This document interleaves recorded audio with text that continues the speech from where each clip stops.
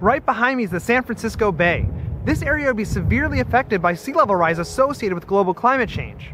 It's difficult to predict exactly how much sea levels will rise as it's tied to how much our planet warms, but conservative estimates have somebody standing in this spot up to their waist in water by the year 2100. In more dramatic scenarios, have the water up over their heads.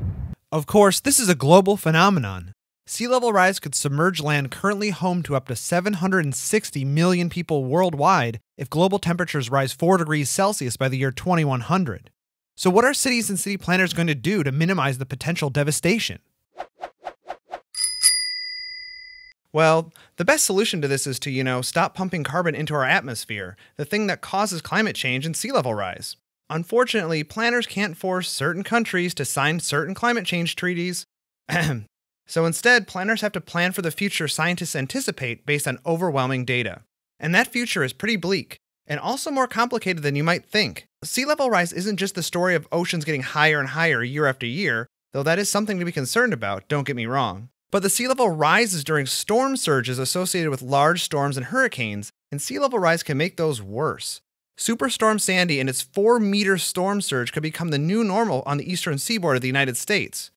Once in 100-year flooding events could come every 20 years, or even more frequently than that.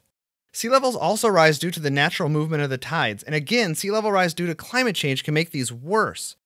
The poster child for rising tides is Venice, who has increasingly had to deal with aqua alta high tides that inundate the beautiful but low-lying city. The city's geography makes it susceptible to high tide events, both due to its lagoon setting and location at the end of the Adriatic Sea, where wind blows high water right into the lagoon. But sea level rise will exacerbate these high tides. In addition, Venice is dealing with subsidence, defined as the gradual sinking of landforms to a lower level. Basically, the water is going up and Venice is going down. How is the city, a World Heritage Site, chosen to solve this problem? With engineering. There are 3 inlets to Venice's lagoon, and engineers have designed a set of gates for each inlet that keep those high tides out. The gates can handle a 3-meter surge, which should keep Venice dry for a while. The gates will be fully functional in 2018. Venice solved its sea level rise problems through engineering, and that's pretty common. Many cities across the world protect themselves from floods with dikes and levees. It seems pretty obvious. Build a wall and keep the water out. 1/2 of the Netherlands lies below sea level, and the Dutch have built 350 miles of dikes to protect their country from the sea. And that's how Shanghai is dealing with sea level rise. Shanghai means above the sea, but that may not be the case for long. Shanghai, like Venice, is slowly sinking, which is a problem because the city is only 3 to 4 meters above sea level currently. It's also a problem because it's located where the Yangtze River and the Huangpu River meet the Yellow Sea. There's a lot of water around, is what I'm saying. Some projections have half of Shanghai flooded by 2100. That's a huge problem, as Shanghai is currently home to 24 million people and will continue to grow between now and then.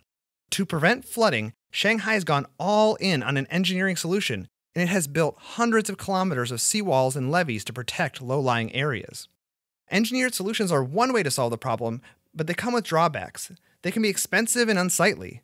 There's an alternative to this gray infrastructure, and it's called green infrastructure. Green infrastructure can take the form of new natural barrier islands and restored or constructed wetlands that can reduce erosion and wave heights, both of which would also reduce property damage.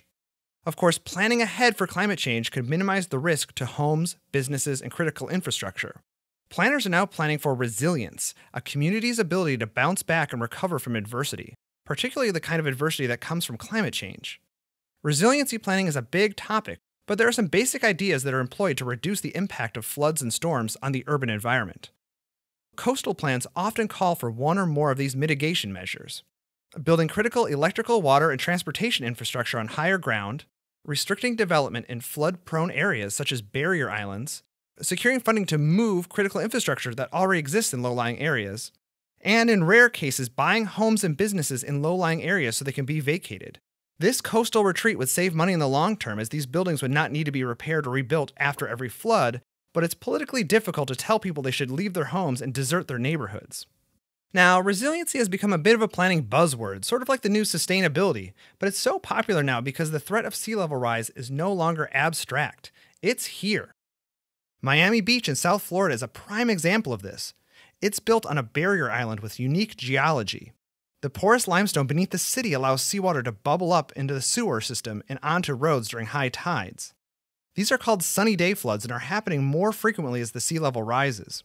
The city has spent $300 million to install pumps in the parts of the city that flood the most, but as sea levels continue to rise, they will need to install pumps throughout the city.